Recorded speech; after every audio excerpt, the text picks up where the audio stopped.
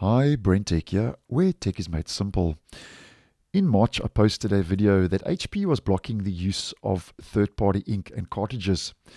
And just to do a quick recap, because I will leave that video down below if you would be interested, but what they were doing is they were using a firmware update to block the use of non-HP ink and cartridges.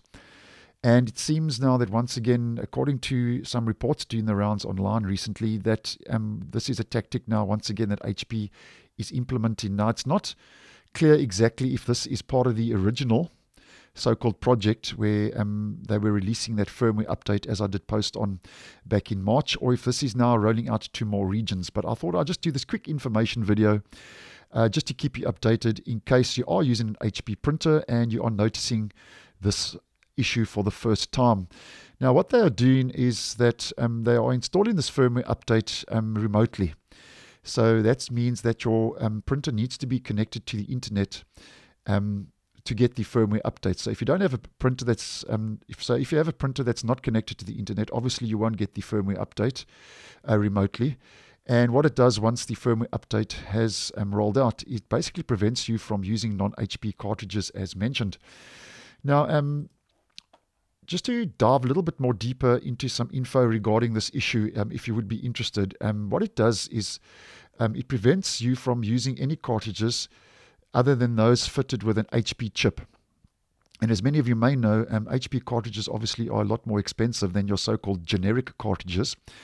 And if you try to use a non-HP ink cartridges, obviously your printer then will not print and it will basically refuse to print.